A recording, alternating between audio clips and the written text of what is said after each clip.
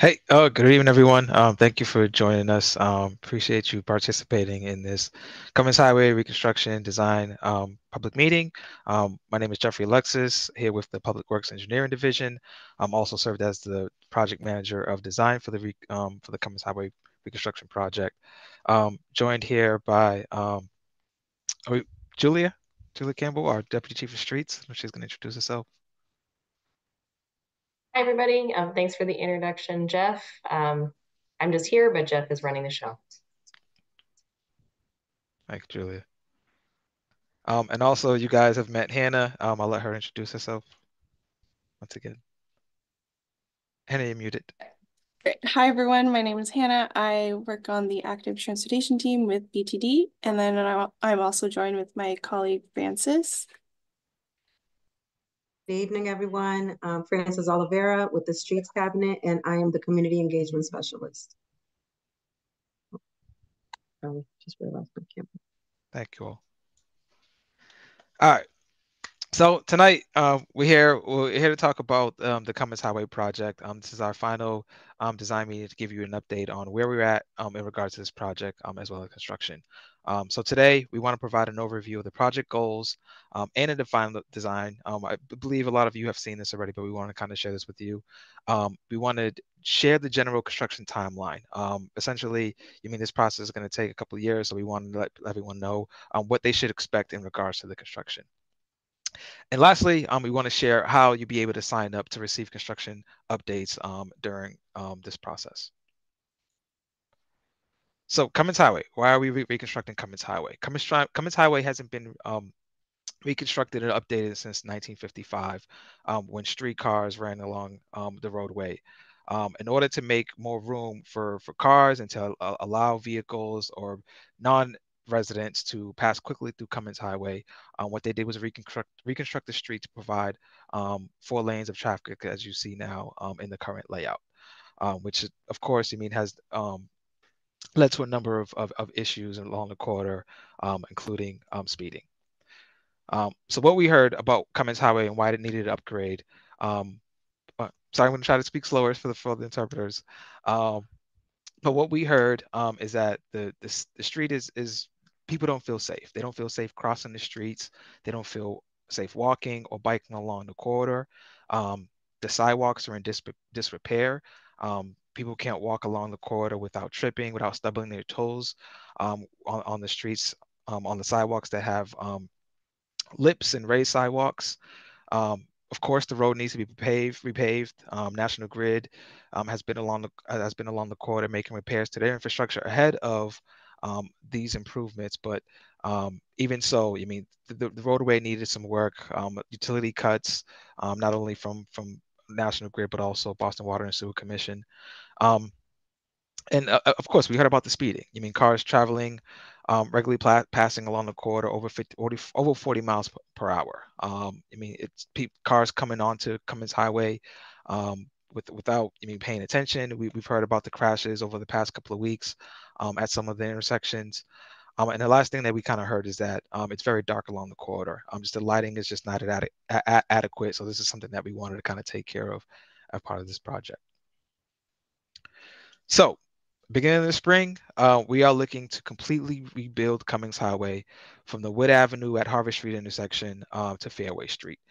We are proposing to repave this section approaching Mattapan Square, approaching River Street.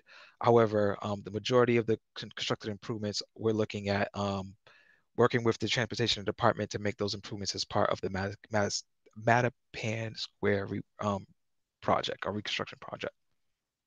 So in regards to the investment on Cummins Highway, this is the first investment or large investment that we're doing since 1955, since the trolley cars were removed. So in regards to this project and how much this project has been budgeted for, this is a $32 million investment along this corridor. We understood that this is a neighborhood that's been divested in the past. There's a lot of issues that needs to be addressed in regards to this corridor, and the city is fully committed in moving forward and completing this project for the residents of this neighborhood. What we tend to do is rebuild the sidewalks, modernize the traffic signals along the corridor, and of course, repave this deteriorating street. So what we're looking at for Cummins Highway is essentially to provide a tree-lined neighborhood. We understand that it's called the highway. It's not. It's technically it's not a highway, but our intent is to make it a street that is safer for families, to connect residents to open spaces, and to make it easier for elders to cross the street. We want to provide a connection to, the Franklin Park Zoo, the Neponset Greenway River Trail. These are all um, it's public spaces that people in this community should be able to access to wherever they are, or wherever they live, in the neighborhood of Mattapan. So in order to develop this design, the public process that we went through, ultimately we started in 2019. This project was initiated in 2018. We had 3 community meetings at the Mattapan Community Center in April of 2019. I believe we have another one in February. I think the last one we had was in February 2020, where it was more of a townhouse, open, um, open kind of meeting where we try to share, some of our ideas, hear from the community about how we kind of move forward with this project. What we understood, there was a lot of distrust between the city and this neighborhood because of, some of the issues that they've kind of gone and they felt like they weren't addressed. So we wanted to come out and have a conversation, which led to somewhat of a design where we ultimately proposed a pilot in October of 2020, which was the first phase, to provide a proof of concept, to show that the design that was developed through these conversations, through the city's goals and ideals, um, to meet the needs of this neighborhood. Also, to address, some of the safety issues and speeding issues that occurred during the pandemic. Less people were walking, less people were driving, which ultimately created a number of speeding opportunities along the corridor. Throughout this time, my colleagues from BTD, as well as me a couple of times, we were out walking on Cummins Highway to talk to the people that actually live on this street, who experience this street, who have to deal with the traffic and some of the issues in regards to the infrastructure. We had a number of pop-ups and tabling at the Mattapan's Farmers Market from October 2020 to the summer of 2023, to kind of share information and provide updates, as well as answer any questions in regards to the Cummins Highway project. In addition to that, as I mentioned, we were ultimately looking at trust building with this community, in regards to this project. It's not listed on here, but we did have a number of community conversations and virtual conversations, where we talked about not only the services that the city offers, and what we're trying to do. It was about sharing information with the community. But in addition to that, we wanted to kind of pinpoint what we were looking to accomplish as part of the Cummins Highway project. One of the first meetings that we had, I believe we coordinated with Mattapan Food and Fitness, Powerful Pathways, as well as the Urban Outdoor Association, to host a special tea talk with a gentleman named of Charles Brown. We had a number of panelists that kind of talked about Black mobility in the U.S. Ultimately, from that meeting, we kind of jumped into this series of conversations where we talked about heat resiliency and climate change. We talked about air quality and pollution, land use, street lighting, public health, stormwater, and flooding. We talked about the bus ridership, and how we can make improvements to the 30 Route 30 bus, street trees along the corridor.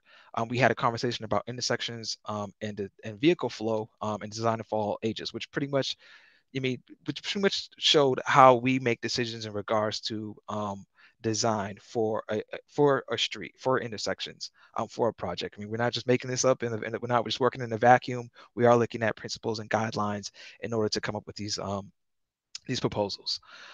We had a conversation about people with disabilities, as well as public art. And as I mentioned, we all wanted to figure out ways that we can incorporate all of these elements and make them a component in the Cummins Highway reconstruction project. So from there, we developed and moved forward with this design where we looked at reducing the number of travel lanes on Cummins Highway to make it safer. We looked at the capacity and understood that providing one lane in each direction would make Cummins Highway safer, but then also it would allow traffic to flow efficiently. So what you can see here, this is an updated rendering from what we've shown in the past, which pretty much provides a little bit more detail of what you can expect Cummins Highway to look like in the future. This is not 100% accurate, but it's fairly close. As you can see here, one lane of travel in each direction, which makes the crosswalks shorter and safer for people crossing.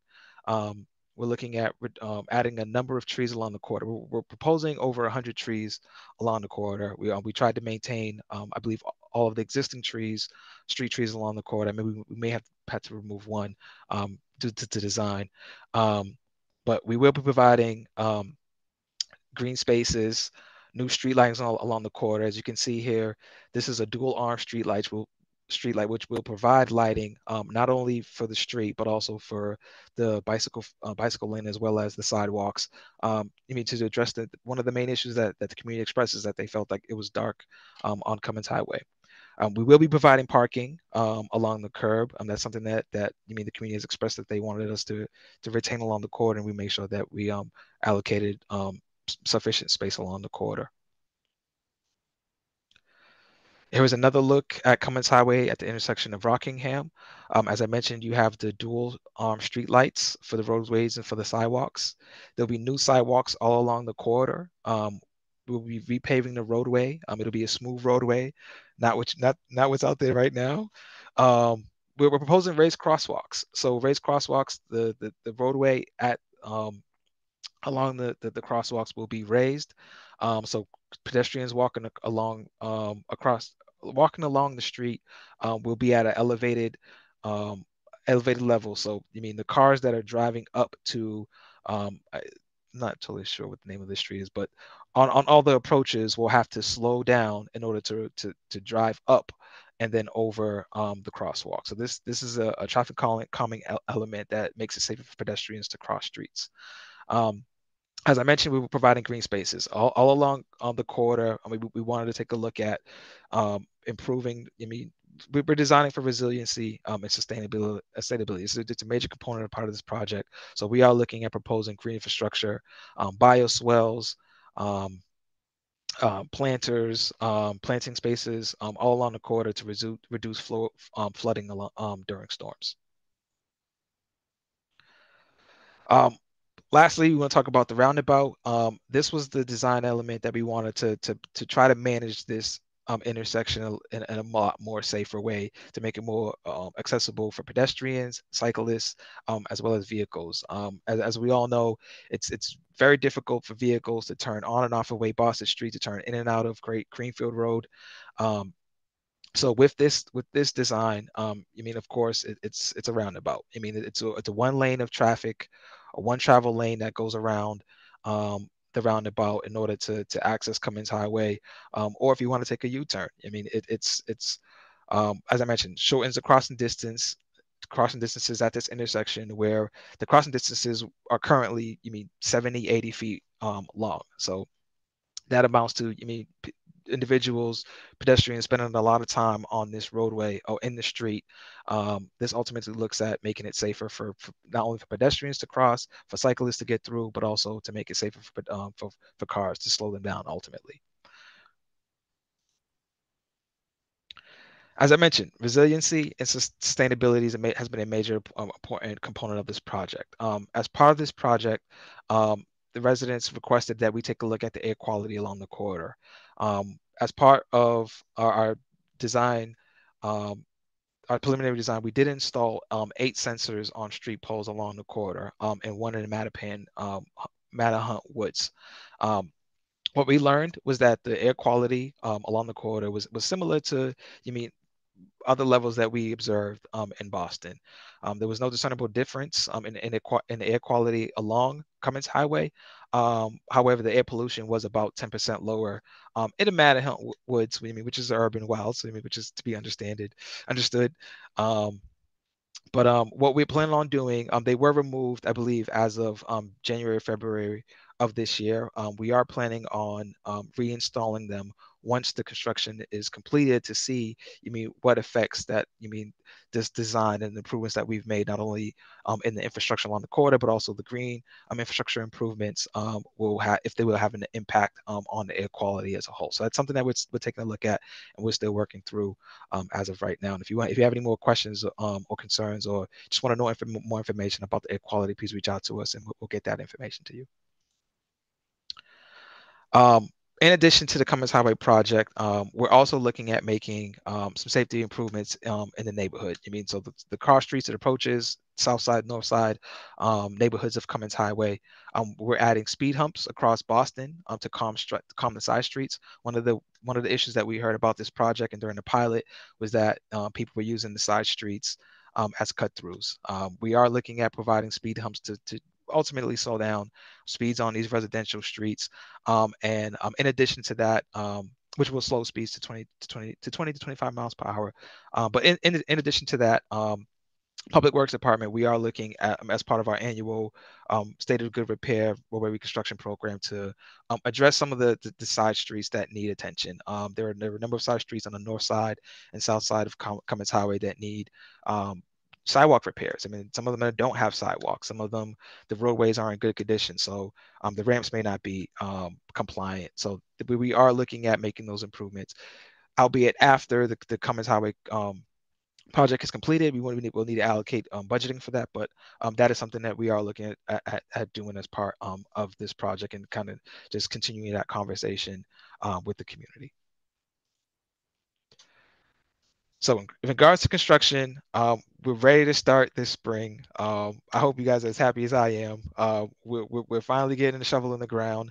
We're hoping to have construction completed by the end of 2026. So that's the roadway completed, tree plantings, new lights, green infrastructure. Hopefully we'll have a nice ribbon cutting that people can attend. But what we're looking at for construction during this time, we're still working on the actual start times for the quarter of when construction will start. Of course, we understand, the peak traffic in the morning, peak traffic in the afternoon, during those peak hours. So we're looking at construction at least being halted on a day-to-day basis, Monday through Friday at 3 p.m. We're still working on how we can kind of get this construction completed in a more accelerated manner.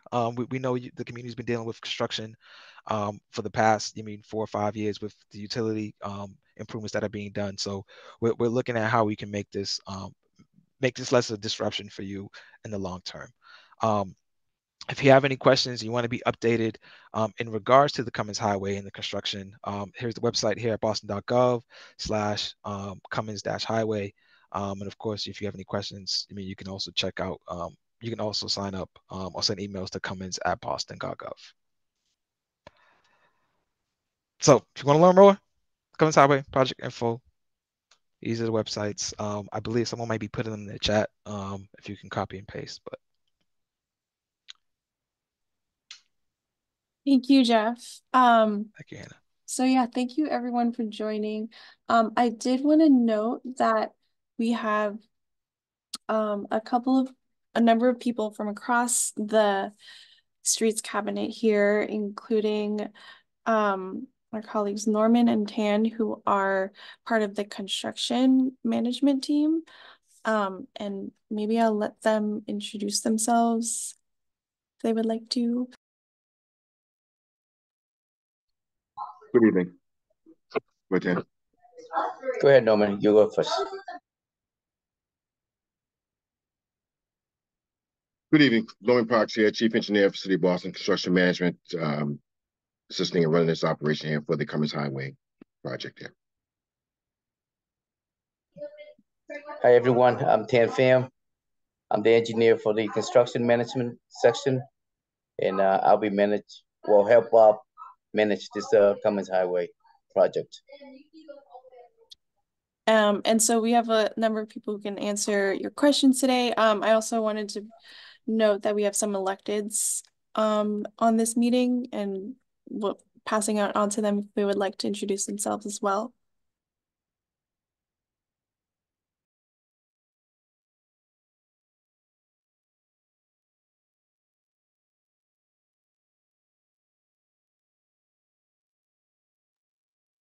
Great. Okay, so I know we have a couple questions in the chat. And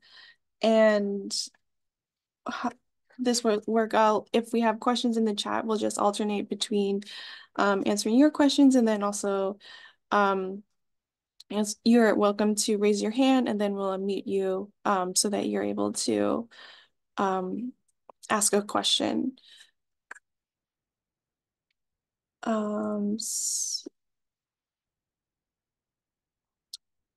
So first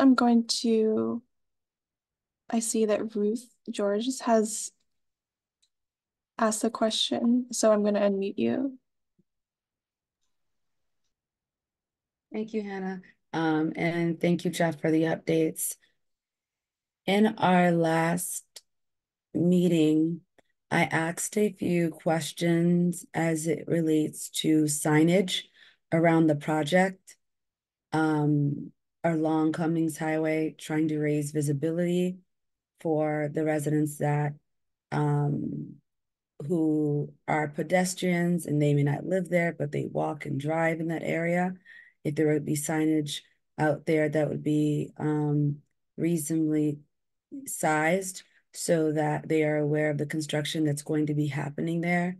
That was one of the questions that I asked last time. I didn't see that embedded in the response here. So just following up with that. The second question that was asked had to do with the roundabout, concerns about those who are new to the area that may not be familiar with driving in and around roundabouts, the need to have potentially translated signage that directed individuals on how to properly utilize the roundabout. Those are just two questions. Both of them, to me, have issues of safety as it relates to the work and how it's being done. So I just wanted to kind of get some updates around both of those if possible.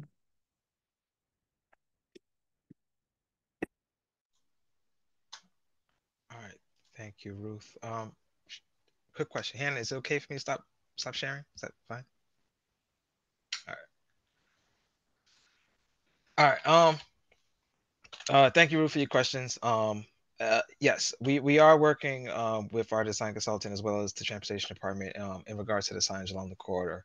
I believe at the last meeting, one of the questions that was asked was for additional signage at the roundabout as well as additional signage on, I guess, at some of the intersections and the crossings along the corridor.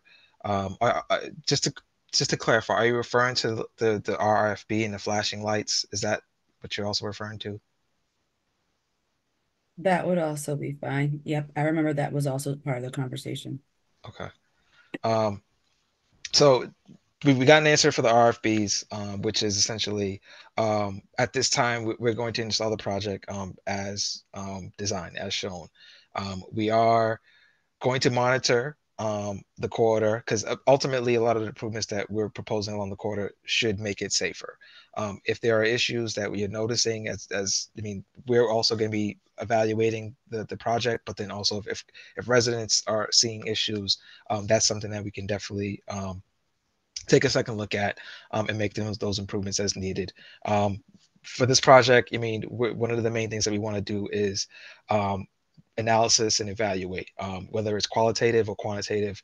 We want to take a look at this as part of this design process. I mean, to do a better job. I mean, ultimately, we're going to take a look at the project and see what we can do with this. If there's improvements that we can make to make it safer, we're definitely going to continue to do so. Regarding the signage, and translated signs. I mean, I'll let my colleagues from BTD probably jump into that a little bit more. But from my understanding is that we're installing traffic signs that are that according to the MUTCD guides and regulations. We're installing signs that that are used for safety. We're not essentially developing our own signs to post along the corridor, but in terms of, yielding for pedestrians, I mean, that is something that we are looking at in installing along the corridor ahead of the roundabout to make it safer, to make people know, to let people know that pedestrians are using any spaces. Yeah, I don't know. I don't know if we can. If there's anything we can do in regards to um, uh, instructing people how to use roundabouts. Um, So even if it's not the instruction, just the directional signs on the roundabout for those who are bilingual. We have a large Haitian population in the community that lives here. We also have a growing Latino population. I know throughout the city, I've seen other parts where sometimes signs are translated. And so I guess I'm trying to understand, especially for those who've never used it, if there's an opportunity to just put a sign that's within the roundabout directing them in another language. Um, I am concerned that we're in doing this, like some of the, as we're, I'm not concerned. I'd like to believe that as we're doing these updates, we're taking into consideration bilingual populations.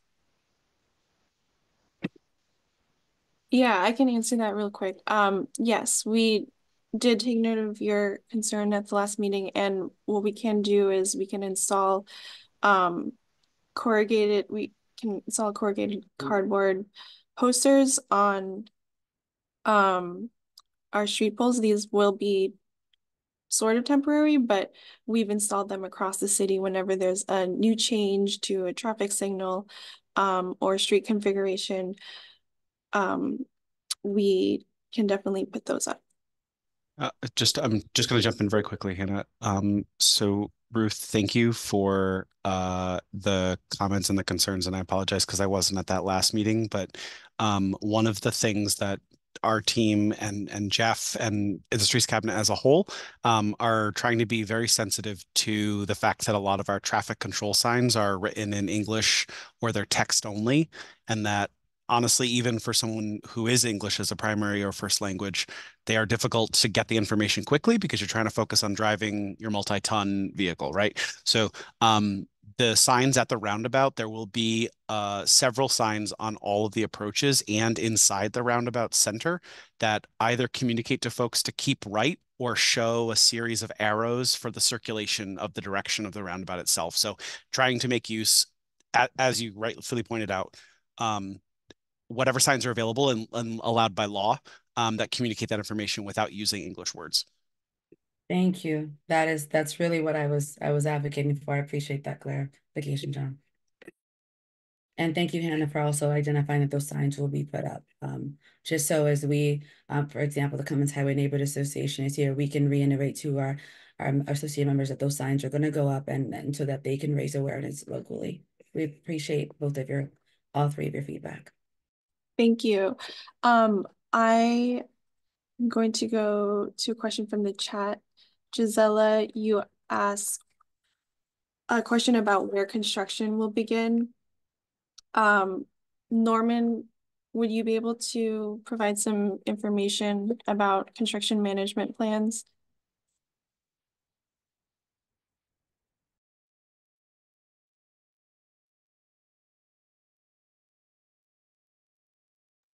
Yes, I'm sorry. Yes. So we're looking to embark and start this. We already started this process now as far as doing some test pits for utilities, having coordination with utilities as far as the work scope that we're doing there along Cummins Highway. We're looking to somewhere around shovels in the ground, probably around the 14th, somewhere the second week of April. We're still configuring that timeline as we go into the test pits and working along. But somewhere you see the middle of April, we'll be starting the process there. Coming from Wood Ave, working our way down to Fairway in a slow process and it's digging. We're still coordinating with the utilities as far as the methodology, which we'll be using to disassemble the roadway there.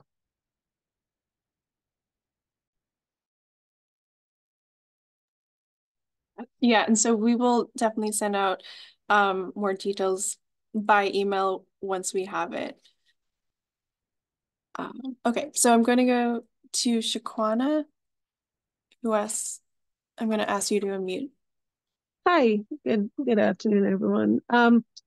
I've lived here for like 4 years, and I was not aware of the entire thing, but so far, I just have a few questions because in the 4 years I've lived here, I've seen the design, and I have some questions. So the traffic, they said that they're doing this to slow down traffic or to improve traffic? Because I live 15 minutes from Mattapan Square, and that's walking, and it takes me 20 minutes to drive down there with this incoming design. Also, I don't live everywhere else. I only live here, so I can only speak.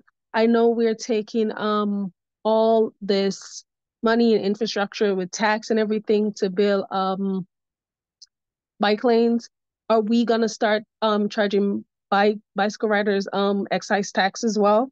Because to be honest, I see more handicaps. I feel like if those lanes were made for handicaps, I would feel better because I see more handicapped people in their scooters on Cummins Highway than I do see cyclists.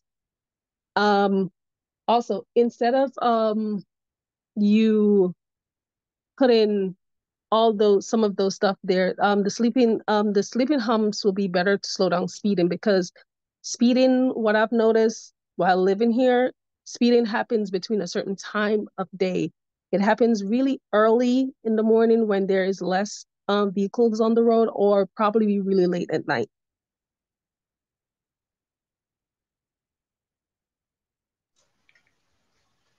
Thank you, Shaquana. All right, I'm going to try to address your questions or your comments. I did get a couple of them down.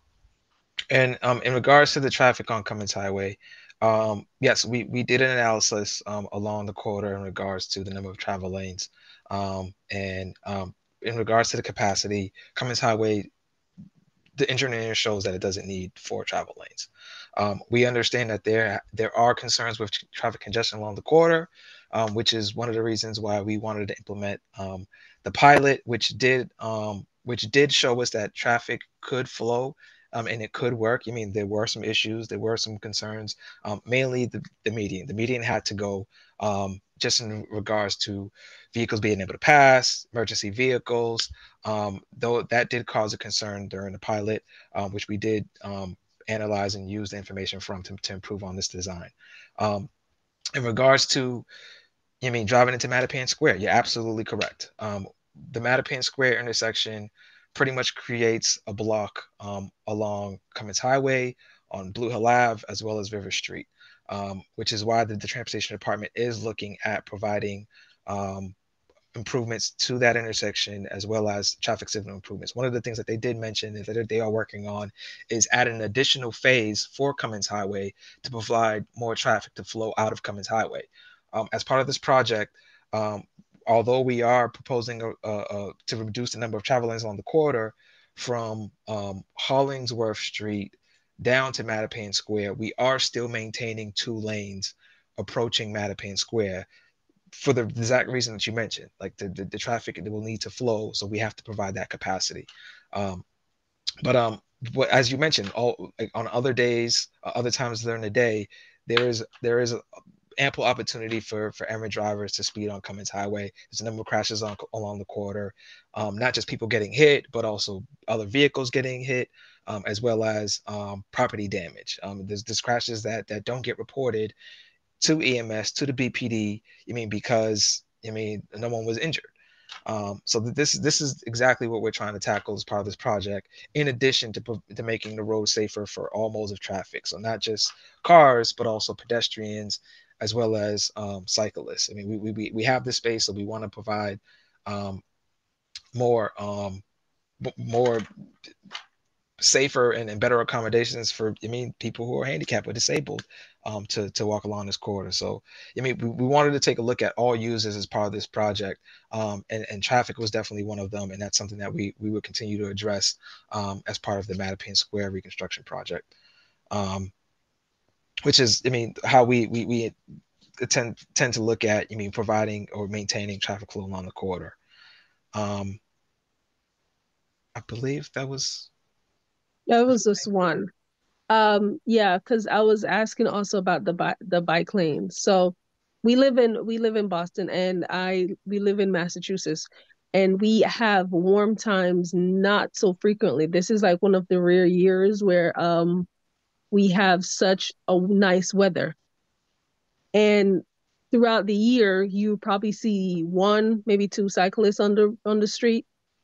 And we're taking up an entire section of street. As I said, if it was being used for handicaps, I would feel better, because I do see a lot more people in scooters going about their business than I do see people on bikes.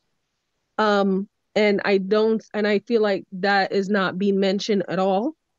Also, for the bus, um, there's nothing being done pertaining to the MBTA for the people in the community, because it takes 30 minutes for one bus to arrive. And just imagine, you're paying your tax, you're paying for this ride, and you have to wait 30 minutes for the same ride. Like, these are some of the issues that I feel like that's not being addressed concerning the development. Like, everyone is taking the money and doing all these stuff, and nobody's addressing what the people in the community that's really affecting them. Okay, thank you. All right, so I'll address the bikes.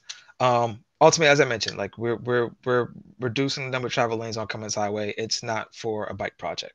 We're ultimately looking at making this roadway safer. I mean, safety is the major goal, the precipice of this project, because of the number of crashes along the corridor, because of the number of people who've injured along this corridor.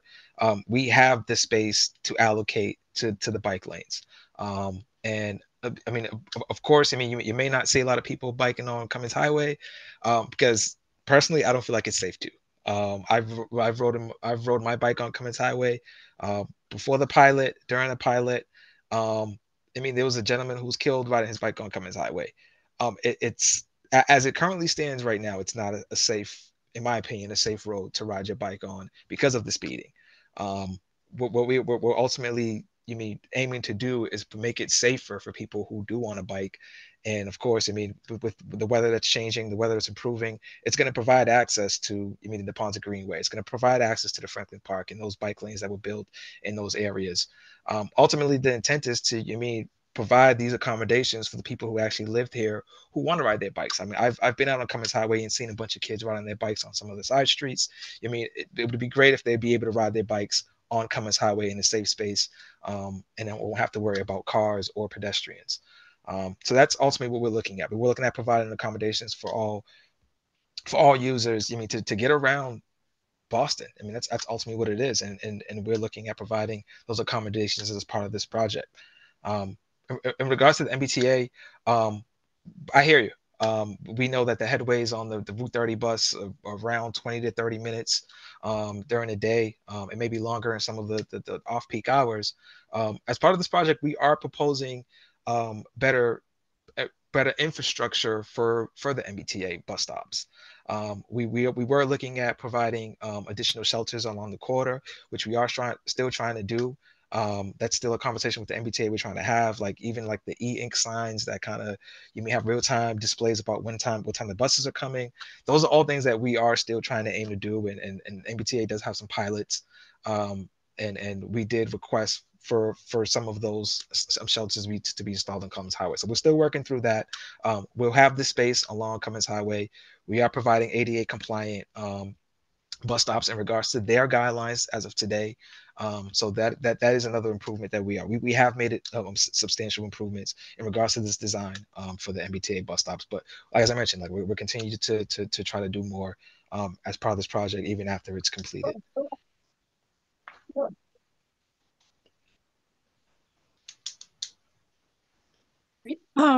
Thank you. I'm gonna move on to Rudy. Thank you, Hannah. Hi, everyone. I'm Whitney Celestin.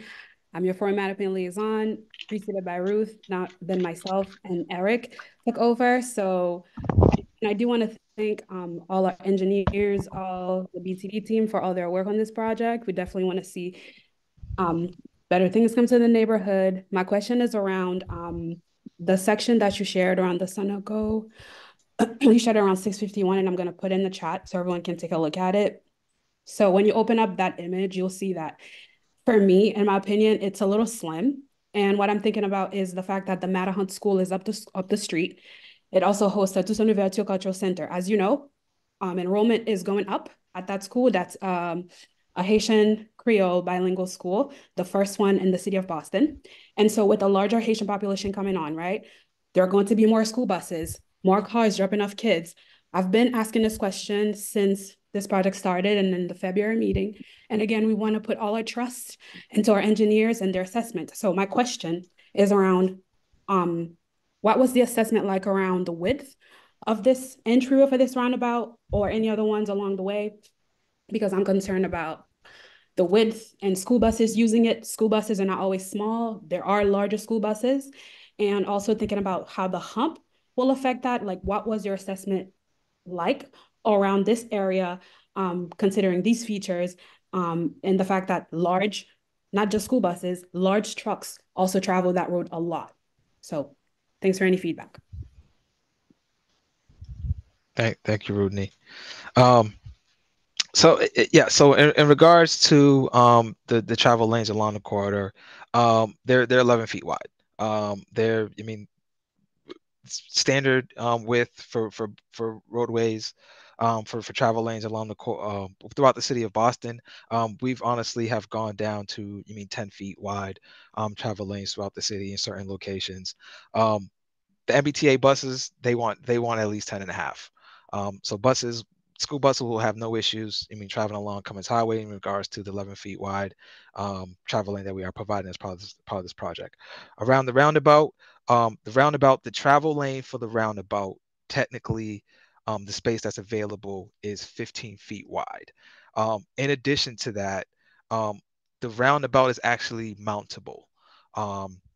Because of the Sunoco gas station and because of their operations in terms of their fuel tankers, we had to provide a mountable roundabout in order for them to be able to make, a U-turn, or to go around this intersection in a safe manner that it's not going to impact other approaching traffic. So yes, absolutely, that's something that we looked at. We did have conversations with the gas station owner at Sunoco in regards to this, and so they are aware. But in terms of the roadway widths, as I mentioned, like, we're going from a 4-lane to a 2-lane, so we definitely had enough space to accommodate proper and appropriate travel lanes along the corridor. Thank you. Thank you. Thank you. Vicky, you're next. Yes, good evening, everyone. I am, first off, I'm Vicky Siggers, part of Mattapan Food and Fitness / Mattapan Food Access Manager / Farmers Market Manager. And because we're at the city parking lot number 14, which faces Cummins Highway, what I'm asking is if you can please let us know and share with me or share with all of us how we can navigate to make sure that our customers and guests are being able to come to the farmers market safely. We're on Cummings and Fairway. Can you tell me where you're going to start construction? That's my Yes. first. Please proceed. Yes, listening. Do you want me to answer? Please, somebody. Yes, I'll answer. Thank you, Vicky. Definitely, you're on our contact list. You're on our agenda. We are working through the pre-construction process. We are. You met Tan and Norman earlier as part of this meeting. Tan will be the resident engineer out on the field working on this project, working with the contractor. More than likely, you'll probably see him out there if you're out there during the week. Regarding the Mattapan Farmers Market, absolutely. All our contractors are are not, or as part of their construction, are supposed to maintain access to any of the businesses along any of the projects and corridors that they work on. In regards to construction, it is disruptive. We understand that. I mean, the road is going to be reconstructed, the sidewalks are going to be reconstructed. For the most part, and then I'll let construction management jump in if they have any thing to add. I know from my time with them, like generally if a sidewalk needs to be reconstructed, I mean it happened Monday through Friday, and they try not to leave the sidewalks open. In term not open in terms of open for access, but open where I mean the concrete is gone, there's just gravel, the sidewalk is like inaccessible. Generally, if they're reconstructing the sidewalk and they need to re-pour the concrete, that is something they try to do prior to the weekend, so that they don't want to have a sidewalk to be closed over the weekend, which ultimately will hopefully allow you mean access and allow people to. I know they line up right on Fairway around Cummins Highway in order to enter into the Mattapan Farmers Market, but they should be reaching out to you to have a conversation to let you know when construction is going to start, when it's going to be in your area. As I mentioned, like there is a link that you can sign on for an updates, but they are supposed to be reaching out to you specifically to have that conversation, and let you know what to expect. But ultimately, they know that they need to look out for you in regards to your business. Um, Tan or Norman, did you guys want to add anything? Hi, Vicky. I'm Tan. I'll be the engineer for that project. I will sure be let you get you posted and keep you updated as the project going. I'll be on site almost every day. If you have any concern, you can come out and look for me, or look for even the contractor going to work with you. mhm. If you have any concern, you can let me know if the contract not working or not doing what they're supposed to do, and we'll do everything we can to make sure you get in and out of the parking lot. All The right. the um the farmers market, the Mattapan Square Farmers Market opens July 13th. I know that you guys are going to be starting, whoever is going to be starting in April. That's fine. I just need to make sure that I'm in contact with others so that we are making sure that everything that we need to bring for our affordable, locally grown food, along with all the services and programs that we're planning, will be able to happen. And we are all doing it together. Yes, absolutely. And our community engagement team, they will be connecting you with the construction management team, just to provide you with that information, and of course give you a heads up, give you notification on when they're going to be in that area, for the construction. You're on our list. We got you. Thank As you we, so very much. if I may add to that, if I may, good evening again. Yes, we're planning. We're definitely working with all of the business owners there along the corridor of Cummins Highway. We've already started talking with David's Funeral Home, the local business of the gas stations. Um, uh, we've also spoken with the other funeral home. It used to be Shields, but now it's Lowe's Funeral Home, and that we're working along with them as he gets services there, and how that's going to be difficult on his business because it's always been small along that area of Hollingsworth and Cummins Highway.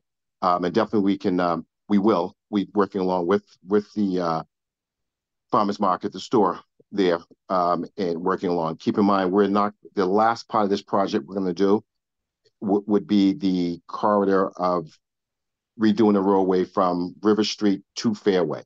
So that corridor will be accessible with no restrictions of any type of construction going on there for the beginning.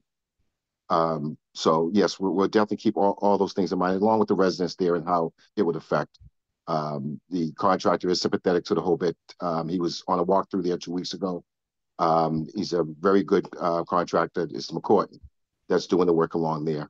So, and I'm going to be out there along with the engineers, Tan, and my associate, Barbara Strella, will be out there to make sure this project goes along as smooth as possible, and working along with the residents there. And of course, the liaisons and community engagements. If there is a owners, local businesses meeting, I would like for you to allow Mattapan Food and Fitness to be a part of that, because the farmers market is a business, and it is a place where people can get locally grown food and other resources. So please, I ask that you include us. Thank you, Vicky. Absolutely. Yes. Thank you. Go ahead, Hannah. I'm going to call on Ihioma. Sorry if I mispronounced your name. I just It's okay, unmuted you. Ioma. Yep, Ihioma. Ioma. Thank Yep, you. no problem. Hi, so I am a Cummins Highway resident. I've been on Cummins Highway for about 19 years, but I've been a Mattapan resident for about 30 years. And I remember when they began doing their analysis on Cummins Highway in 2020. And my first thoughts was like, well, you're not really getting the proper analysis of Cummins Highway because this is a pandemic. Nobody's on the road, there's no buses. And so you say that we don't need the 4 lanes, but if you see in the morning, there is parents lined up on Cummins Highway, so the other lanes are getting used by drivers that are going to work. So I don't know if we thought that through when we think about the bus drive, because I think Rudney brought this up about the buses and parents parking. So that's something to consider, because I don't know if we took that into consideration. Like, I know there are parking spots, but remember now they're building all these new buildings around Cummins Highway, so these parking spots are going to be taken up by residents that live in the area on Cummins Highway. And then you have additional people that's going to be coming in the morning now to park to wait for these buses to come. And these buses are going to be pulled over. These kids take forever to get on the bus, so that's going to be more traffic. Just things to just consider when we're thinking about just our 2 lanes. Another thing I wanted to mention was, we said we did our analysis. I know you guys looked at Greenfield and Cummins Highway and called that a high traffic, high crash area. I don't know, a safety risk, but by my house, which is a part of your design there, part of when you show your picture, that's where all the crashes happen. The last time you guys spoke to Mattapan, I said this on the meeting. Right after that meeting, there were 7 crashes right in the same spot that I told you guys crashes happened. You were not going to see that on your analysis because you did it in 2020 when there was hardly no traffic. There was nobody really riding on the road. But even during COVID, there was still some traffic happening here. So I just have concerns about that particular area. And I know you say, oh, we're raising the road. Cars stop. It's not like cars are just going straight through 4 ways. They stop every day. Hesitation. I see missed crashes every single day. And I do the analysis. I live right on Cummins Highway, and my office is on the 3rd floor. So I can look on Cummins Highway every day. I see near miss crashes every day. So these are things that I don't think is being considered. So when I say, you said you came to the community, I was walking the whole of 2020. I worked at Mattapan Community Health Center. So I walked Cummins Highway. Nobody ever asked me how I felt. Like, what is your concerns? And I would have told you the crashes that happened. I had cars crash into my house. This is why I'm so passionate about the crashes that happen on Cummins Highway. And that is really my concern about the safety of the elders. I've lived here for 30 years, so I've known a lot of people that live in this community. I have a lot of my friends, their parents still live here. They walk to the gas station every day to go play their numbers. I worry about people like her. Because just the other day, they were on Cummins Highway, they were on the sidewalk. Now we got pedestrians we have to worry about, bicycle riders we have to worry about, people in their cars we have to worry about. So I'm bringing this to your concern. So when you consider that intersection, that 4-way intersection, even with the raise, you're still going to get some accidents there. And I can give you an example. Washington Street and Fuller Street, there was an intersection, 4-way. There wasn't even I don't even know if that was 4-way, but accidents used to happen there all the time. They had to put a light there because it was crazy. So many accidents. This was back in the late 90s, early 2000s.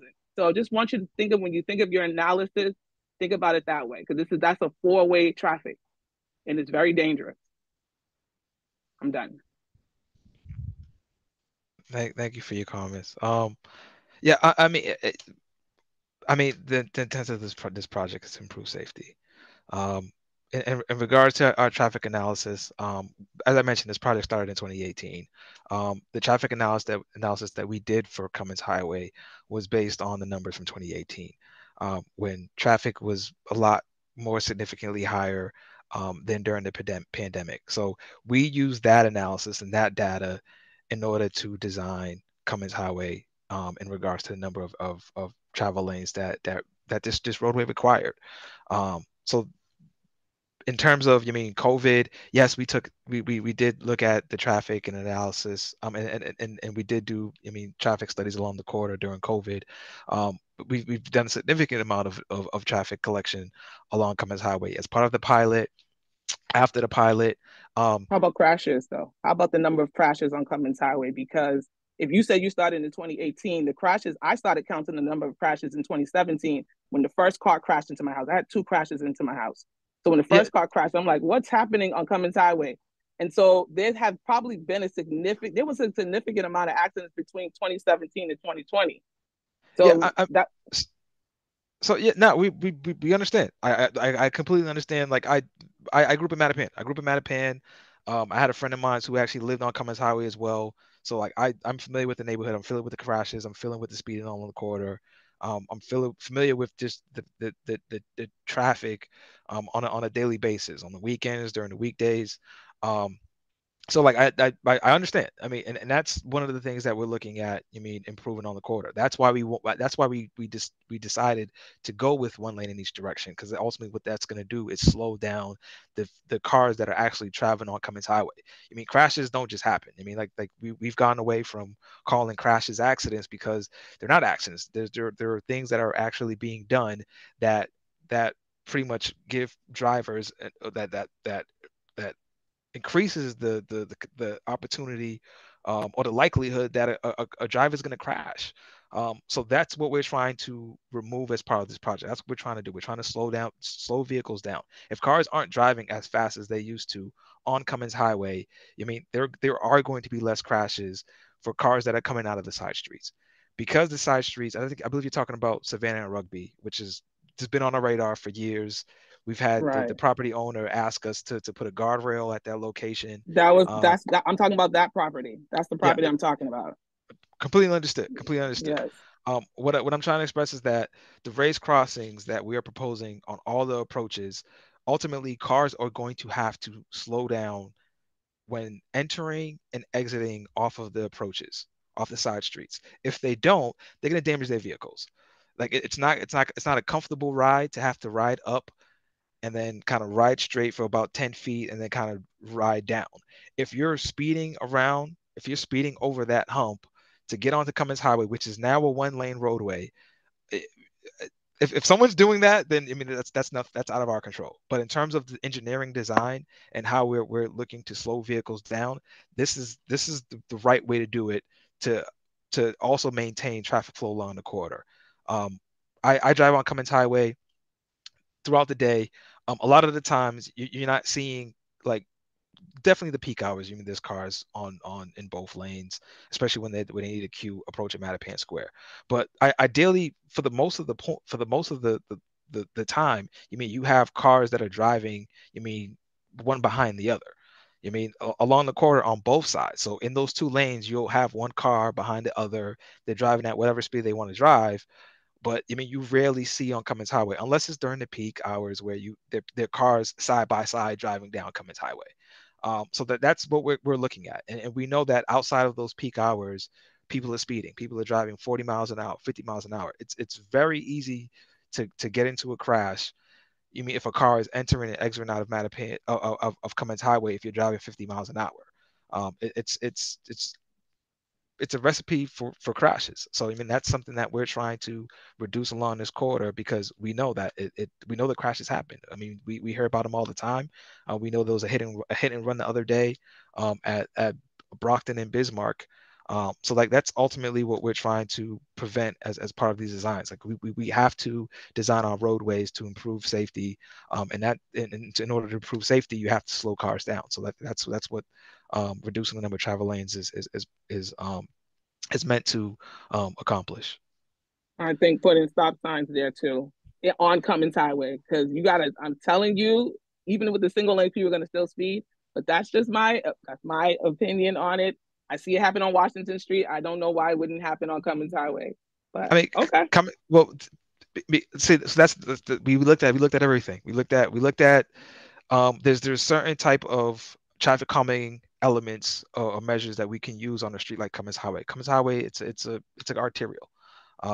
I mean, there are a number of traffic elements that are not appropriate for Cummins Highway. One of the issues, or one of the requests that we've gotten throughout this process was speed humps. We can't propose speed humps on Cummins Highway because of the classification of roadway that it is. I mean, you have emergency vehicles using this roadway. If you have a fire truck or an ambulance who needs to get through, I mean, ideally they're going to be using Cummins Highway. I mean, they can't hit a speed bump every 250 feet. So so that ideally, I mean, we're looking at this design to still maintain a fully functioning, fully traffic flowing Cummins Highway, but just at a slower speed. I mean, that's ultimately the intent of this project. But thank you. Do you have the next question? Yeah. Joanne. Hi, good evening. Good evening. I'm Joanne, and I'm also co-chair of the Cummins Highway Neighborhood Association. Been living here for about over 30 years now off Cummins Highway. I agree with a lot of what the calls are saying, but I'm not sure if there's time to change much. I'm suggesting maybe the Rugby and Savannah add in a stop sign or maybe another set of lights. The first set of lights on Cummins Highway is actually the exit of my street, which is Rockdale. Then you have where the purple line commuter rail is. And then there's not another light until you get to Itasca. So maybe that's a suggestion for adding another set of light. I too think that maybe it's pointless now, but the assessment started in 2019. Everybody was home. That's pretty much, I traveled and walked the streets and ran every morning and never really saw this, anyone approaching me to discuss what what we think of this new plans. It's desperately needed. The roads are horrible. They're dangerous as is without that right now. There are a lot of kids that travel. There are a lot of buses. I did hear on the call that, which I didn't pick up at the last meeting, the two-way is going to be back into effect from Lopez Funeral Home. Is that correct? And just a one lane from that point on to Woodrow. I just want to confirm if that's the case. Also, I may have missed this, but what's the exact location that the construction is going to be starting? That way we can pass on to our neighborhood, residents. And given this is starting in April, I personally think there should be already signage, digital signage, probably placed in two locations, maybe at the commuter rail stop and then at Woodrow, letting the neighbors know and the drivers who actually flow through this area, hundreds of cars every day, that destruction is starting with a digital signage stating the date of when the construction begins.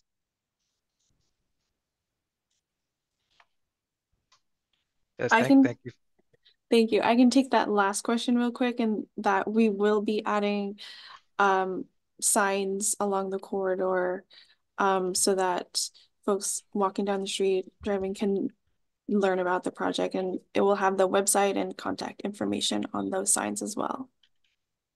When is that Yeah, due to be placed out? Is that when the construction's already started? I think personally it should be like effective immediately. April is literally around the corner. Yes, absolutely. We're trying our best to get them out as soon as possible. Okay, and then I'm not sure if I missed this one. What lane? Are you starting on both lanes? What side is the construction plan to, do we plan to start construction? And I know it's hard to get equipment off the road, but again, someone else had this question. Is this gonna be on the weekends, which gets busier?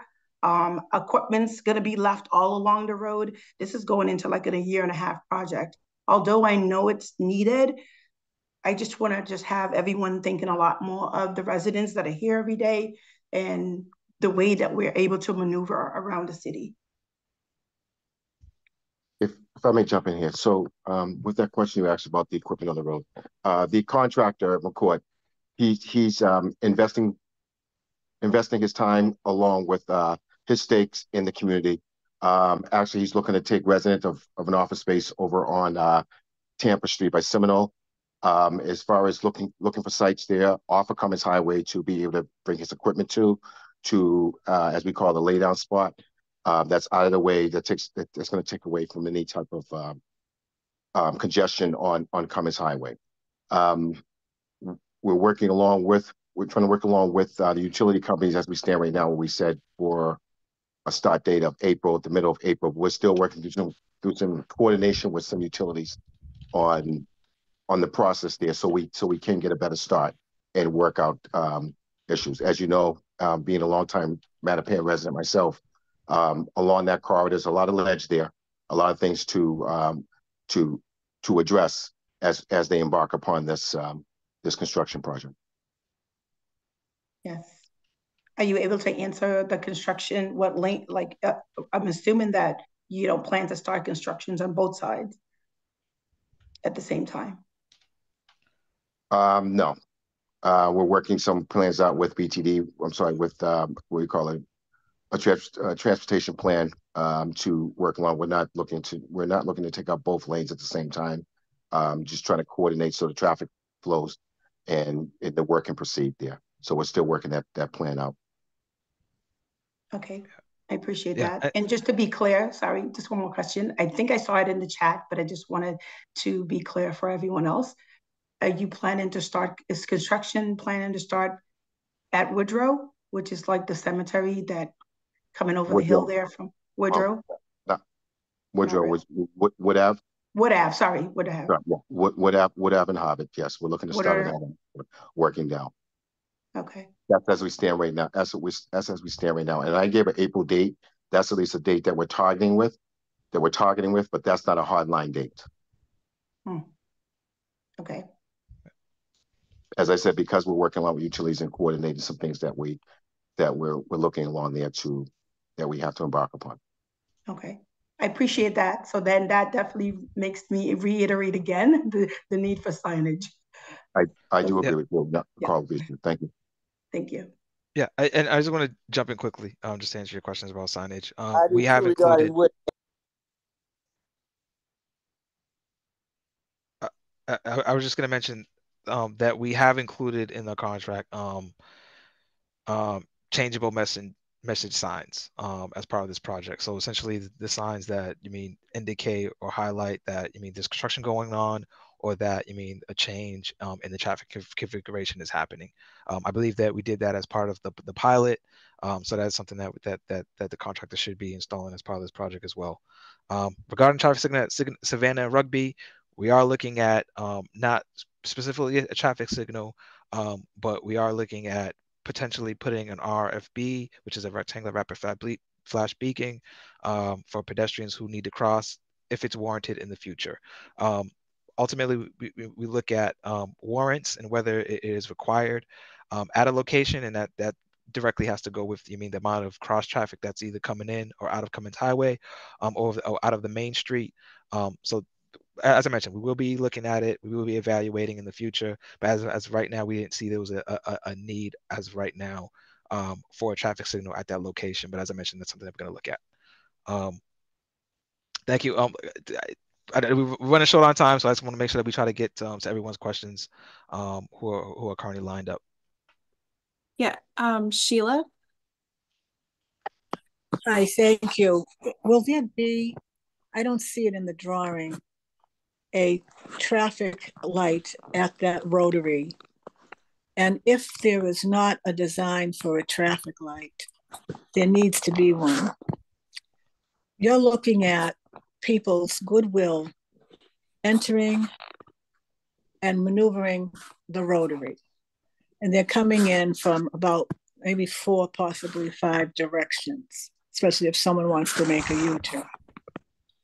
So without a traffic light, you're going to have just chaos, broad down of cars. So a traffic light has to be put there. Now, you mentioned that you did the road traffic assessment 6 years ago. You began it in 18. Well, that doesn't seem to be logical, given that the traffic pattern has increased. This is now 24. And as it is, traffic backs up all the way, trying to get through to Mattapan Square. It backs up all the way up to and including the rugby area. Now, you're going to put some bumps along the road. I imagine these bumps are going to be on the side streets. How do you imagine, with the traffic backed up as it is now, chaos at the Rotary, how do you envision people who live on the side streets to ever get out onto Cummins Highway? So now these folks will have to go down Blake Street in order to get to out to Mattapan. This doesn't make sense at all. And then when you talk about 2 lanes, 1 lane, 2 lanes going to 1, and then you talk about how the emergency vehicles are going to have to go, they're going to be riding on the sidewalks. How else are when you have backed up traffic? The emergency vehicles are going to have to get up on the sidewalks, because it'll be just, you talk about slowing down. Absolutely, you're going to slow down traffic. There'll be no movement. So, bottom line, put traffic lights at the Rotary, stop signs at the places where the side streets intersect Cummins Highway. It's a dream that was conceived, God knows when. You started it in 2018. This is 2024 now, 6 years later. Your dream cannot stay the same year after year after year without taking into consideration the existing traffic pattern. Thank you. Thank you. All right, so I'm going to try to run through your comments, your questions as quickly as possible. In regards, I guess I'll start backwards. In regards to the approaches onto Cummins Highway, there will be stop signs on all those side streets approaching Cummins Highway. Cars will need to stop. They will have to stop according to the engineering design. If they don't, they're going to damage their vehicles. If they're driving at speeds that are higher than, even 30 miles an hour. Like if they're driving 30 miles an hour over the race crossing, they're going to damage their vehicles. So that's definitely a in the field infrastructure deterrent for cars driving quickly into Cummins Highway. They're not going to be able to drive quickly, and they're not going to damage their vehicles. They're going to damage people.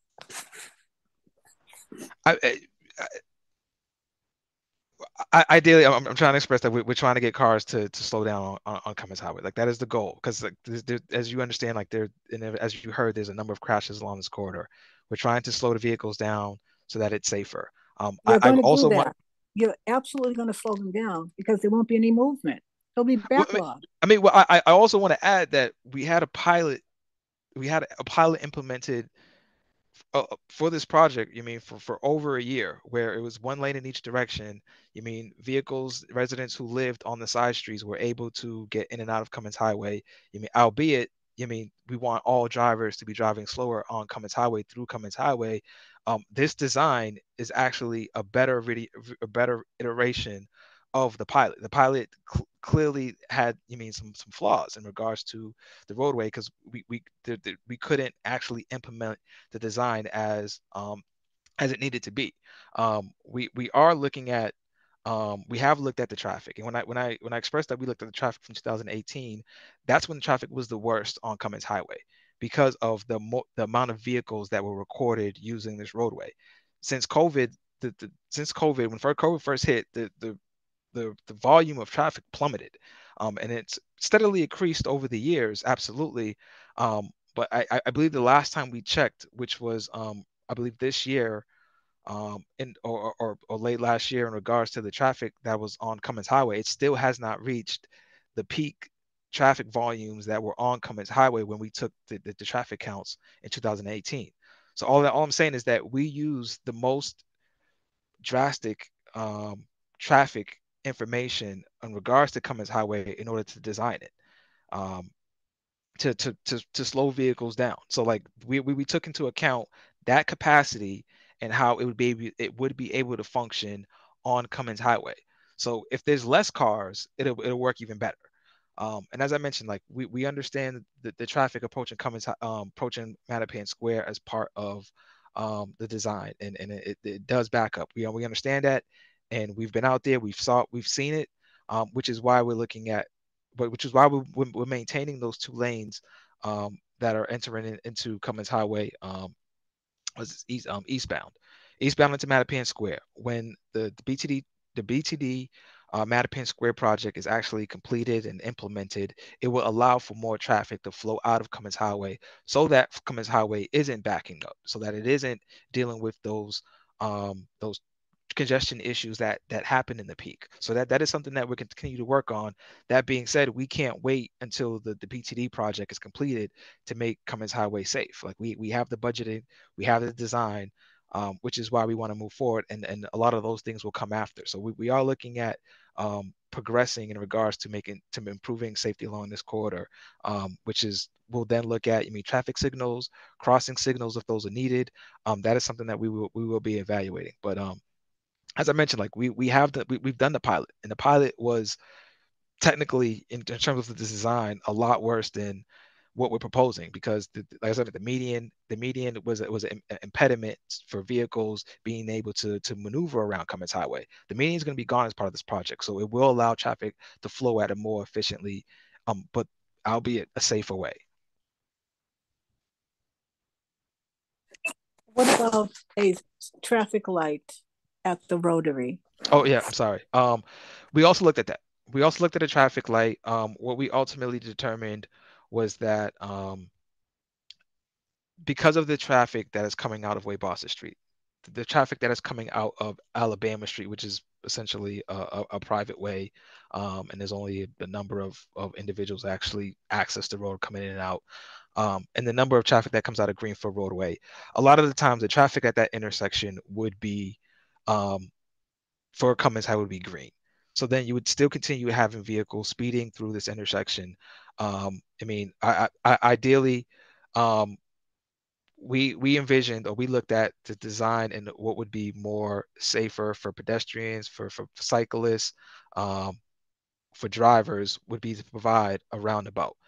We do have examples of roundabouts throughout the city of Boston. One in particular that I can mention is in Hyde Square in Jamaica Plain, where it's easy to function through. To be honest, ideally, the vehicles that are traveling from along Cummins Highway will be able to, for the most part, travel on Cummins Highway in a more efficient manner when entering this roundabout. The Are you vehicles. opposed to a traffic light? Listen, just put a traffic light there. You don't have to go through, too much. You need a traffic. Well, if you don't put it there now, you will eventually.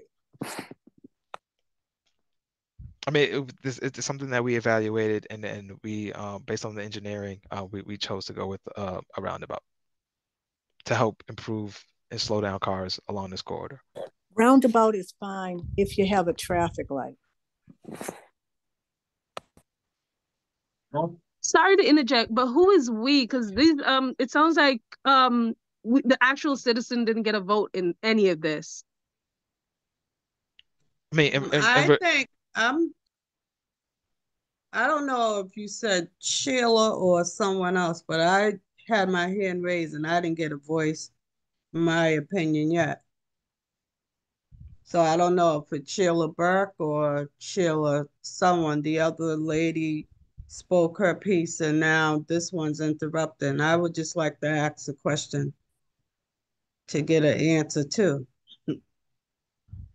Thank you, Sheila. I don't know if you're next in the queue, but I mean you already have the floor, so please proceed. Yeah, someone mentioned that they would like English, other another language as a second language for people that don't speak English. How would they be able to get around on American Legion Highway or whatever? But there are 35 languages that offer for the driver's exam now. How would that be implemented? Right now, we have go, stop, proceed with caution. So if they don't understand that, how would 35 languages be put up so people can understand it in their language? There was the host, she had said that they were going to put signs up when the construction begins. Hannah, sorry about that. Hannah, yeah. Thank you. Yeah, so thanks for this suggestion. This is definitely something that we can add using our temporary signs when the construction is complete. I think you're asking about some sort of signage that provides so the they typical can wayfinding. Yeah. So they can understand that you go right or left. But I'm saying there are 35 languages offered now for the driver's exam. How are we going to appease everyone up here in mass with signals in all those different languages?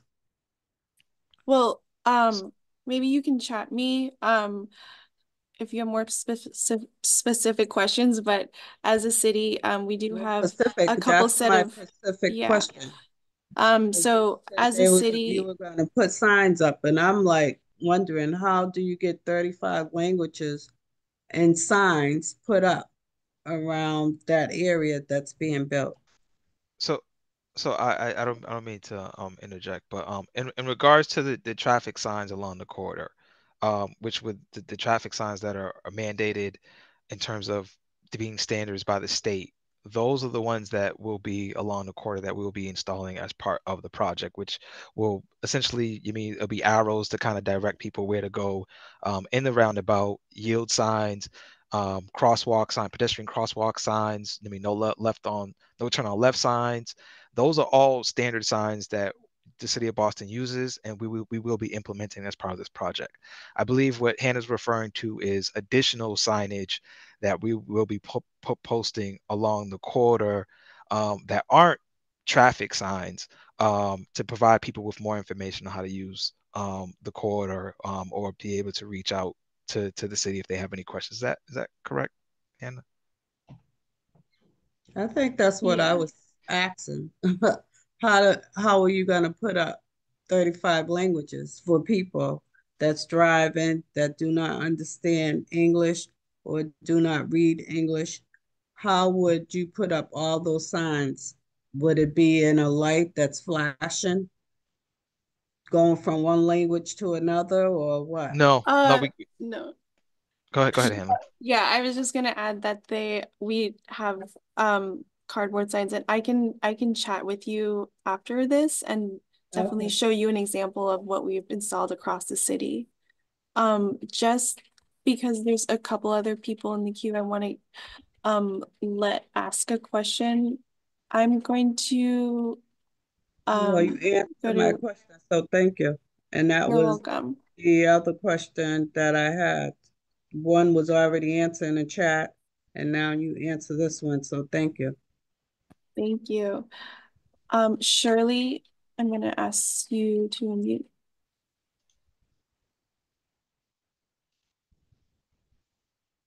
Hello, can you hear me? Yes. Okay.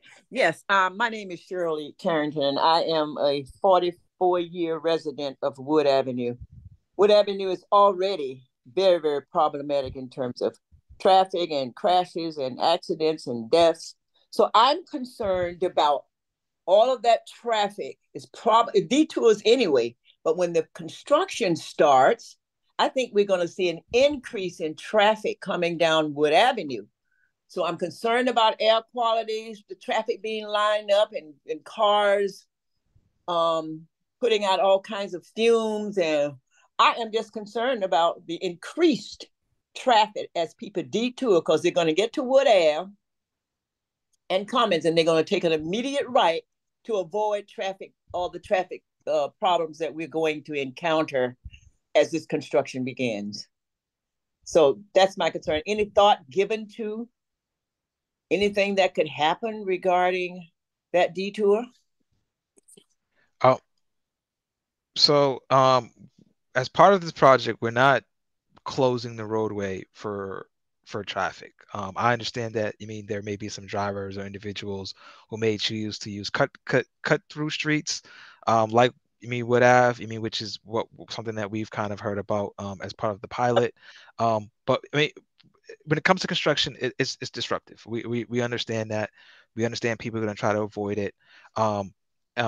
In regards to the safety along the corridor or on the side streets, that as I mentioned, like that's something that we are looking at addressing. In the future, as part of this project, the safety surge program, which will be installing speed humps along the side streets. That's something that will probably be occurring simultaneously with the Cummins Highway Project. I don't know the actual start date for when they're going to be implementing those speed humps, but the city, we're also working on looking at Wood Ave for the future as well. But it's construction. It's disruptive. We understand that. It is also temporary. Whether it be 2 years, I know it's a long time to say temporary, but we ultimately we need to take the time to improve this street. So we just ask for your continued patience with us. If there's any issues, please let us know. Please reach out to us, and we'll try to address it as best as we can in terms of that traffic or if any issues arise. We talked about the air quality. We had them out on Cummins Highway. I believe maybe during the pilot, we looked at the air quality along the corridor. It wasn't any different from other areas in Boston. We're going to continue to monitor that, but in terms of the air quality, this, from my understanding, was not an issue at this. It's not an issue at this time. But yeah, just ask for your patience during this construction because we know it's going to be disruptive. We just want people to be informed. We want people to be updated about what's going on, so that they are taking the time and they are ready, taking the additional time that they may need to take because of construction congestion or traffic that maybe result from it. So we're just asking for your patience. To be honest. Thank you. Thank you. Gisela. Hi, thank you so much for going into detail about our questions.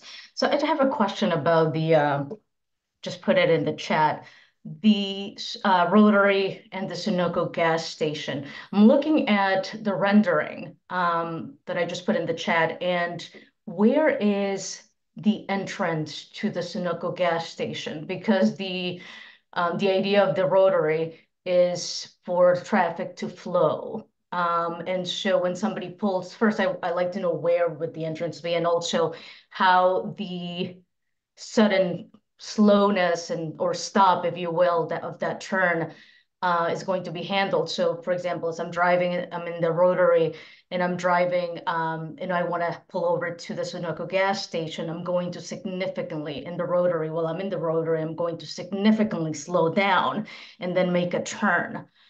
And there's going to be traffic behind me. So two questions, where's the entrance of the gas station? And then how is the speeding going to be handled when a driver wants to pull into the Sunoco gas station?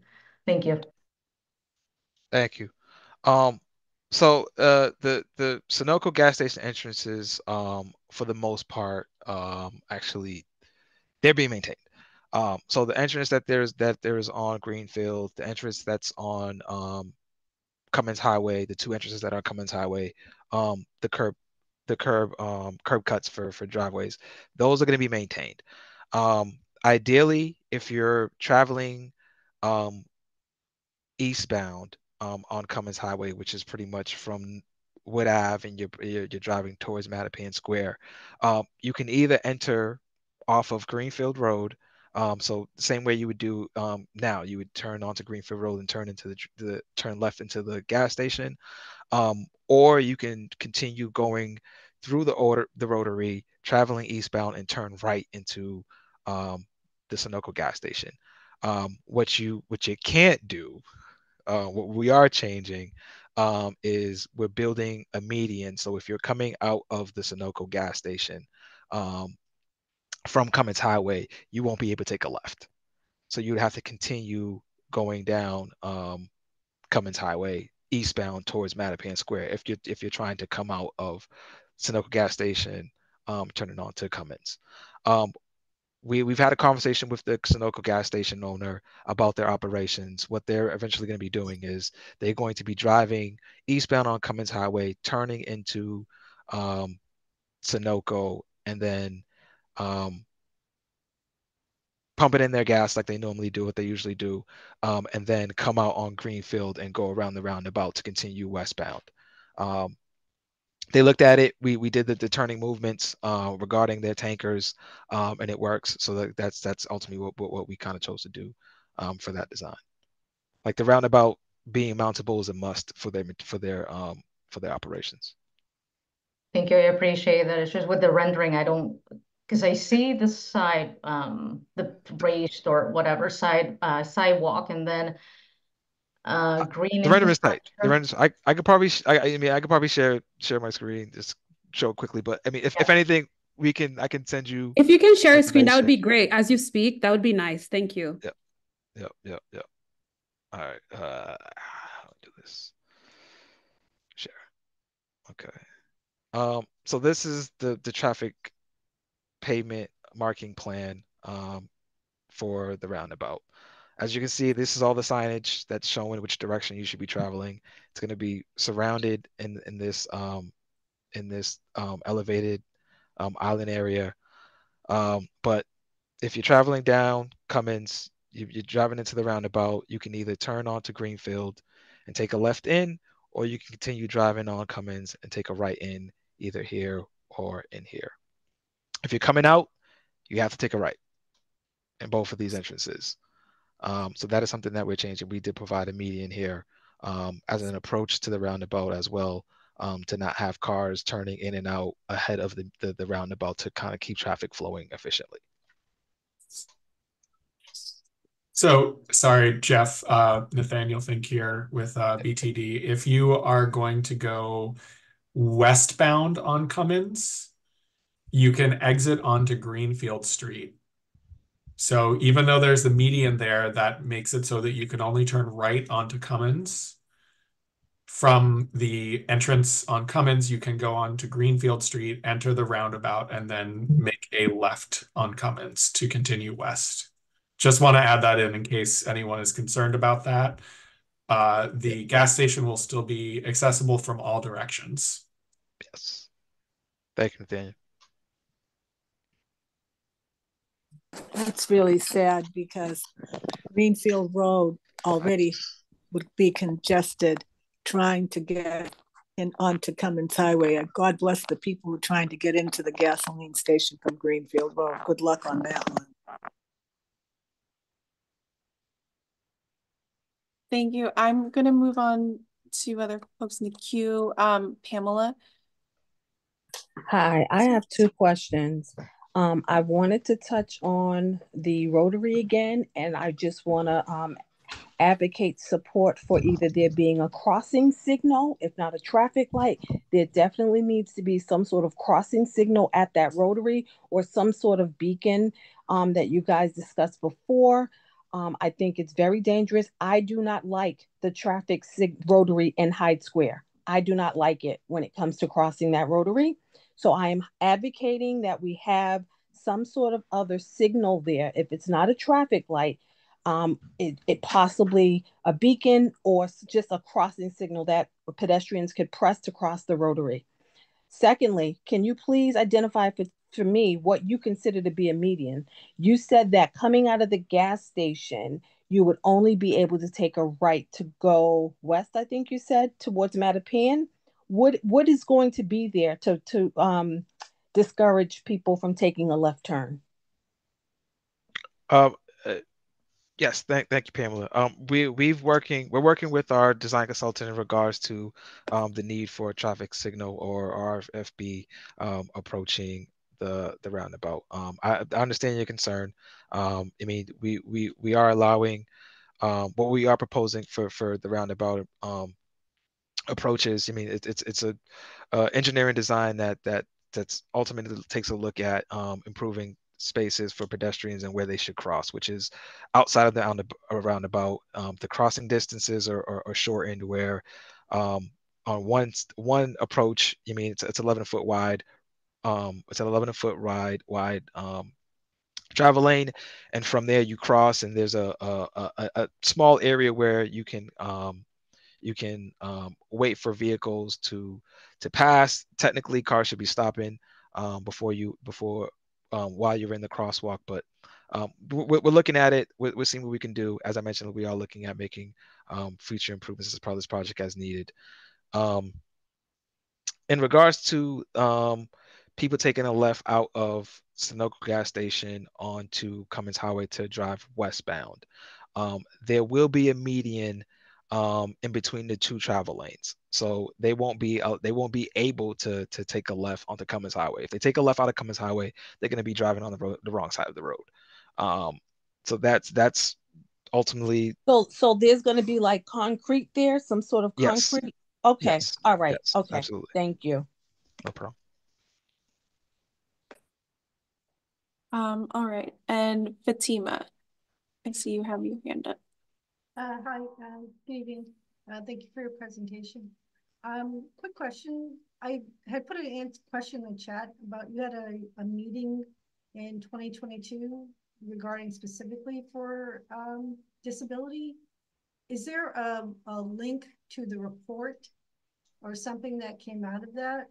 I didn't see it, anything that we could share, just to get a better understanding about how that's whatever was spoken about specifically to address, because we do have a lot of people who I don't know if it's high or low, but I do have seen people who use electric motorized wheelchairs on Cummins Highway, on Blue Hill Avenue.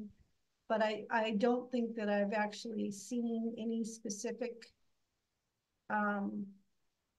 recommendations from anybody, any representation at meetings that I've been at that are integrated where that's discussed at all. So is there some report or is there a recording of that meeting or that you can give us a reference to? Be appreciated. Thank you. Yes, so Jen just linked that meeting recording in the chat. And for everyone, this was a meeting that we held in 2022 about how we look the different aspects that we look into when we try to design a street to be safer. So one of the key design features is raised crosswalks. So raised crosswalks are flat. They are even from sidewalk to sidewalk. So instead of a standard curb ramp, which could develop more issues and cause issues for people using mobility devices, the raised crosswalk, which we've installed across the city, is generally more comfortable for people who are in wheelchairs or using canes or other devices. Jeff, do you have anything other to add about how we integrate ADA into design? I'll add a few words. Ultimately, the Disabilities Commission and their representatives have been involved in the development of this project and this design since the beginning. they're part of the Public Improvement Commission. We need their approval in order to move forward with any of our projects. Ultimately, we take their guidance in regards to how we design our streets for people with disabilities, for the people of the elderly as well. Ultimately, not only do we want to meet, ADA standards, AAB standards and guidelines, but our Disability Commission has, even more extensive guidelines that we want to maintain and adhere to as part of this project. One of them, I think one of the things I can mention is that they make sure that we provide a minimum of 5 feet clearance on our sidewalks or any spaces where pedestrians are walking. So that is something that we took a look at providing all throughout Cummins Highway on the sidewalks. In areas where there may be some parking, or even areas where there may be green infrastructure, we are looking at providing spaces that provide access for people who may have disabilities. And if someone has who does have disabilities, or is a caretaker, or is a person who lives with someone with disabilities, who do they contact when they come across issues in road design or in sidewalks and curbs? Who do they reach out to?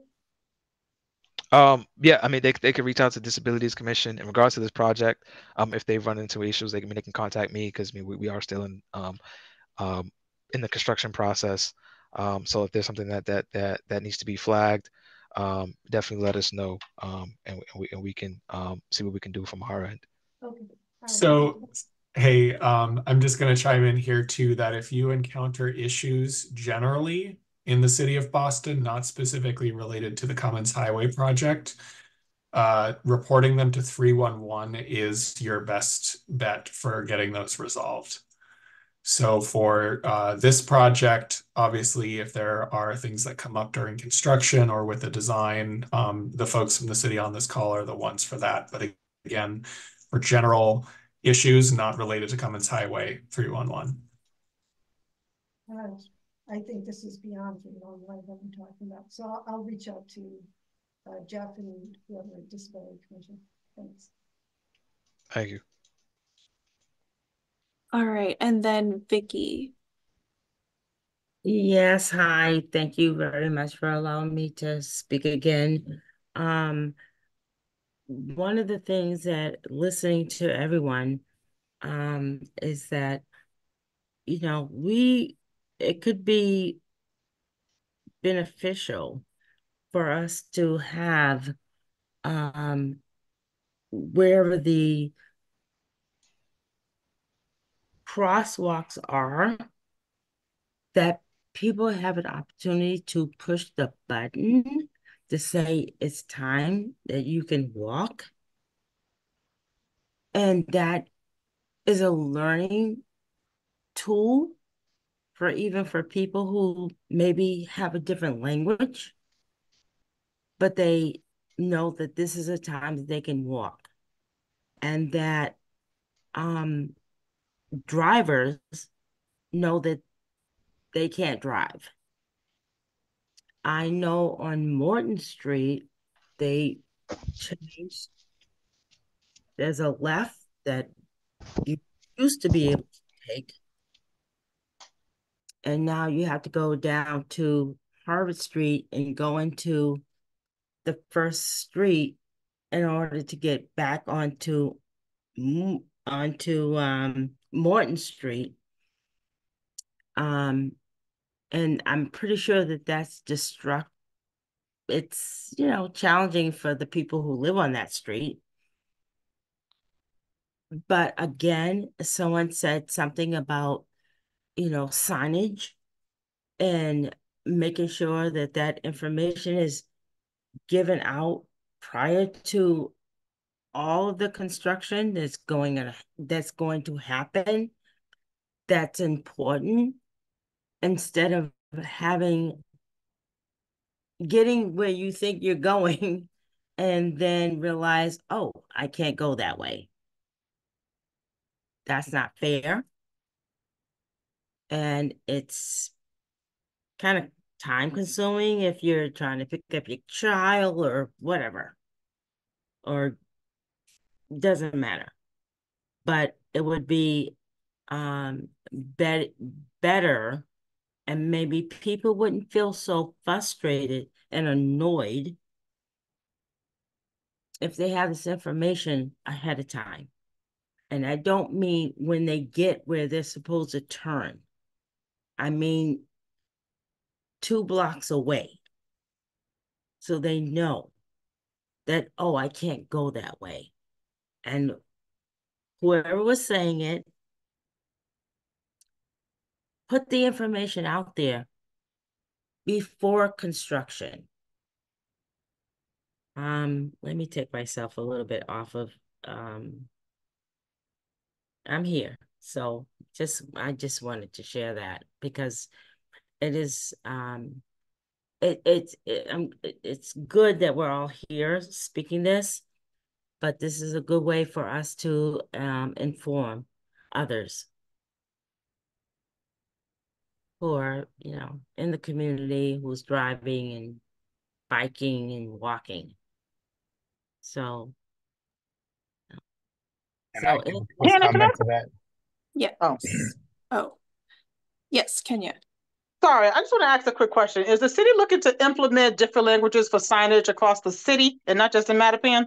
Because that seems to have taken about a good hour in this conversation. So I'm just curious to know, is that a plan for the city to take signage and driving and street signs and all this good stuff across the entire city of Boston? Is that a plan that you all are aware of that I'm not? No, there isn't a citywide plan. What I had mentioned is that as part of street design, when we implement new street designs, we sometimes install temporary signage.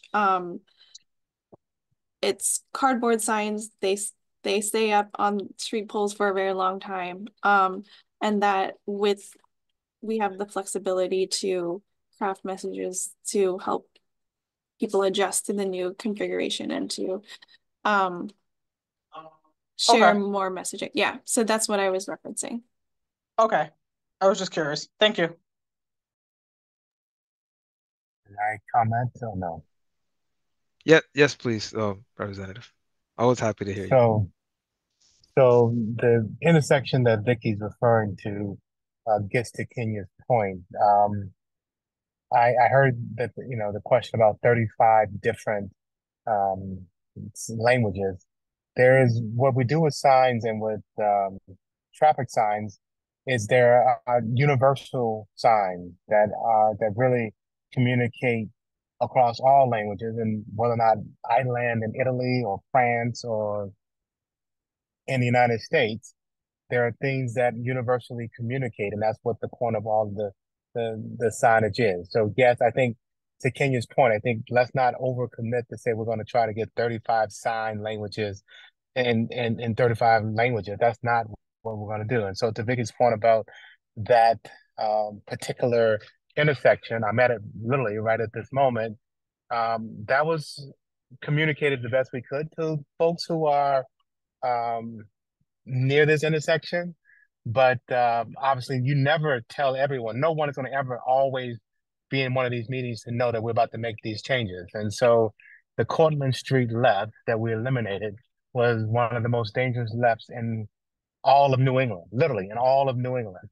And so it is much safer to go down to Harvard. And yes, we tried our best to communicate that in advance, but there's no way we got to the entire community. And so we hope that obviously the 26 or 27 homes on Cortlandt Street have found that it's okay to go around the other way on their way home instead of the way they used to go. But there is a button there, to Vicky's point. I hope that's what she was saying. Is there, I couldn't figure out, were you saying you want one of those buttons, or were you saying you didn't want one of those buttons that you can now cross at that intersection? Is that what you were saying, Vicky? I just couldn't get that. But over time, now that I live in this intersection often, I can say folks have gotten much better now about going to Harvard Street instead of trying to take the illegal left now onto Cortlandt, because they have realized over time it's not the easiest way for them, but they have realized over time it is a much safer left, with the light giving you a left turn at Harvard and not trying to dash across the street and have all those crashes we used to have at Cortlandt. Yes, and I'm not complaining. I'm not anything. What I'm saying is that didn't realize it. And then when I finally figured it out, I was fine with it. I think my concern was that you had to take a left to get back onto Morton to get onto Cortland, which was, it's fine. It's all fine. What it was is that I didn't know it. That's just my own personal thing. But I do Vic, I have think your big point is if we can tell them in advance, that's what you were saying, do the block in advance before you get there. Like, even if the temporary signs are going to be there and they're only going to be there a couple of blocks in advance before the left. Yeah. I mean, we're on the same page. The unfortunate thing is that you have the signs that say, there's a pedestrian signs, and people are still not understanding that you have to stop. I saw the car on the right stop. And this person's getting ready to cross the crosswalk, and I was holding my breath because I didn't know if the car on the left was going to continue to go. So to me, that felt like this person doesn't know the rules of the road. And that was scary. And then you still have people who are taking the left onto Cortland, even though the sign says you can't do that. That's all I'm saying. So I don't know how to, I see it all the time. And,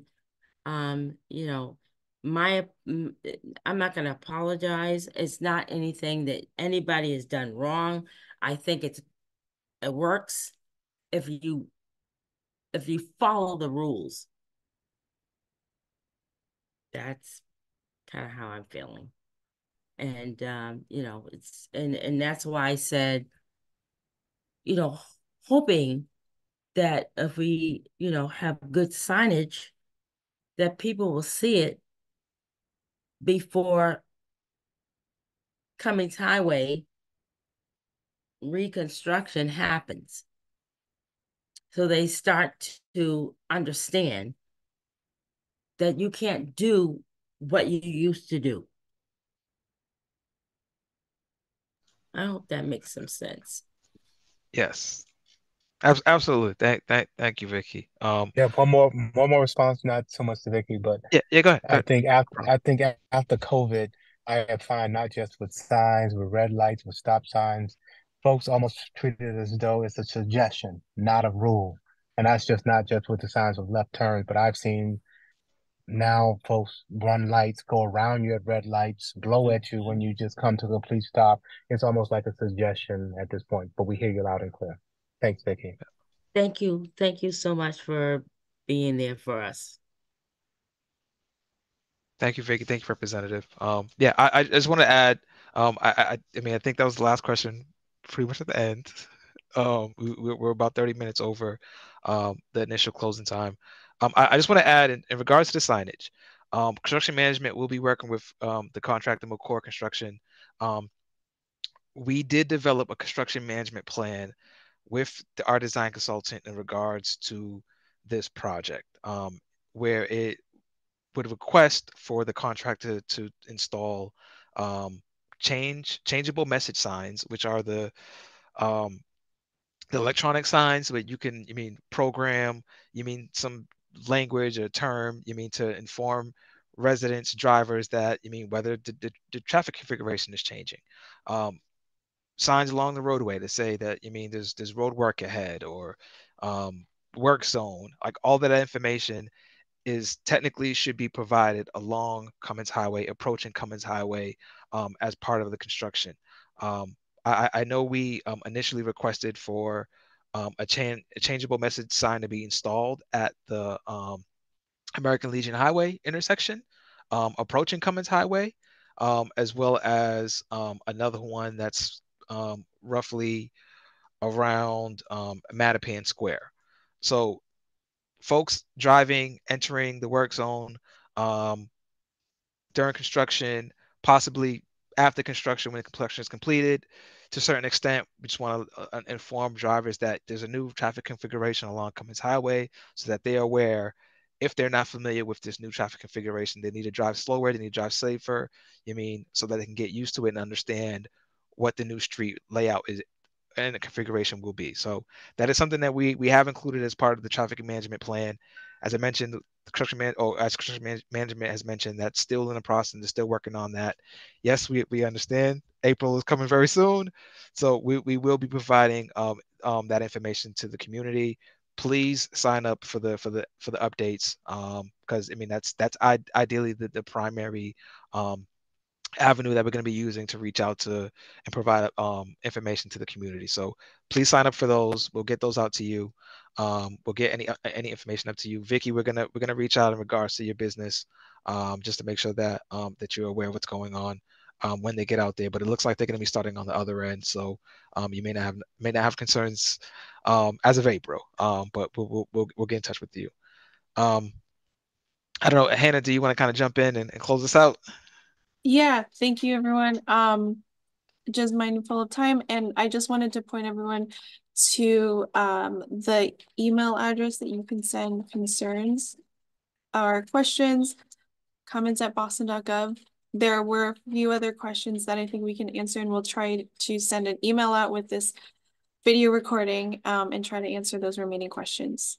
But thank you so much, everyone, for joining and sharing your questions. And there are definitely things that we'll take into account, and we appreciate the feedback. Thank you, Hannah. Thanks, Jeff. Thanks, everyone. Have a great Thank you night. all. Thanks, Fatima. Thank Have a you. good night. Thank you so much. Good night. Good night. For your service, yeah, that's what she said.